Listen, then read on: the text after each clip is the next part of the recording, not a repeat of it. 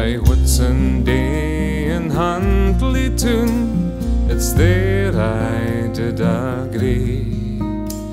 With Bogie side O'Kearney is 6 months for to fee, to drive his 2 best horses, likewise his curtain plume, and to do a thing about the firm that richt well I could do. Now Bogie had a doctor whose name was Isabel. The flower o' her nation, there's nane her could excel. She had rosy cheeks and ruby lips, and hair dark as dew.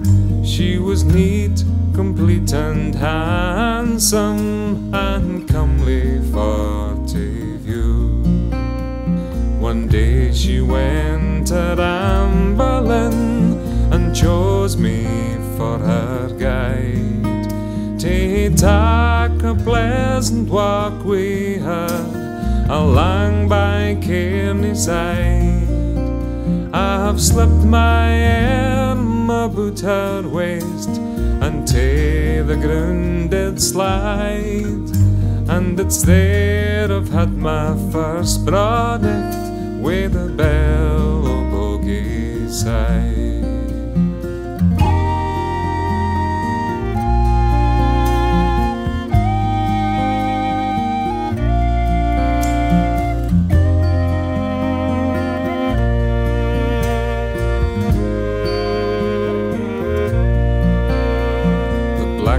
Sang so sweetly, the mavis sang so shrill, and the chorus of their song was, there lies Bogie's bell.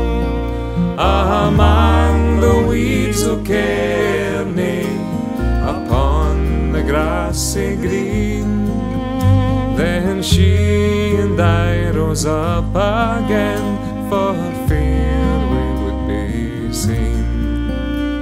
Ere 20 weeks had passed and gone, this lassie lost her bloom.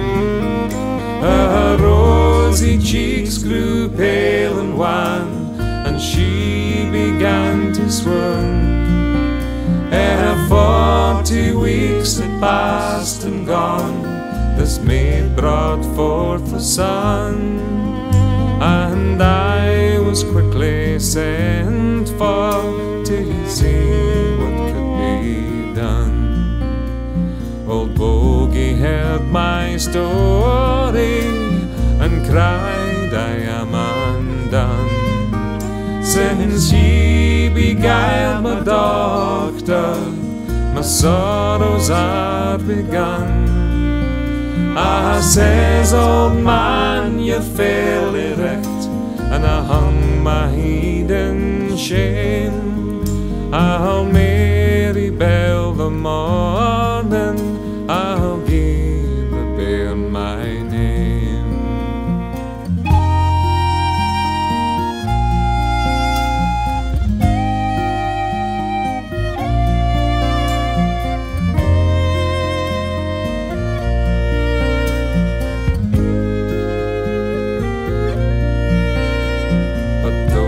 Said I'd wed the lass, none that would need it. You're nae a fitting match for Bell, nor she a match for ye. And he sent me packing down the road with nae penny o' my fee. Say aye, ye lads o' Huntlytown, a long farewell to ye. And now she's married with a tinkler lad, was name is Suitor John. He hawks his pans and ladles around by Foggy Lawn, and maybe she's got not a better match, old Bogey cannot tell. But it's me was ta'en the maiden here.